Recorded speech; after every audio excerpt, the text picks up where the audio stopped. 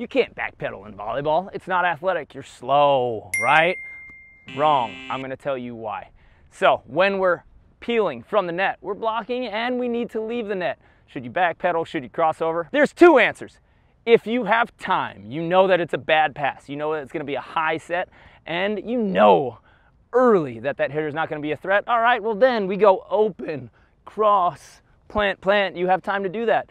But if you're a good blocker and you see that hitter and you see them leaning back or slowing down, you don't have time from the top of the set to the hit to open, cross, plant, plant. So what you need to do is backpedal, keep your chest on the attacker so that your hands are available. If you get caught like this, you can't play defense very well. Make sure that your chest is on the attacker by the time they hit. That means backpedaling is okay if you do it late. If you're early, open, cross, plant, plant. That's how you play peel defense.